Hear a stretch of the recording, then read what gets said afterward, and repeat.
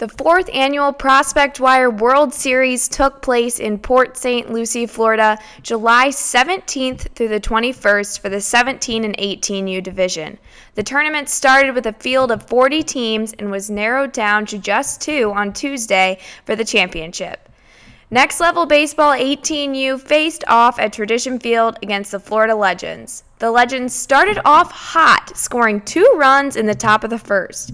Next Level then found a rhythm of their own and went up 5-2 after scoring in the second and third. The Legends remained down 3 until the top of the 6th when they were able to rally back off a pair of doubles and a triple, tying the game at 5. The tie did not last long, however, after NLB's Brendan Donovan hit a triple with the bases loaded in the bottom of the 6th, putting NLB up 8-5. The Legends were then unable to execute the comeback in the top of the 7th.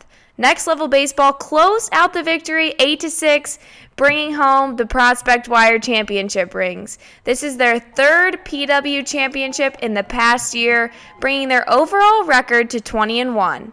NLB's Brendan Donovan was crowned for the PW World Series MVP. This has been Allie Hausfeld reporting for Prospect Wire.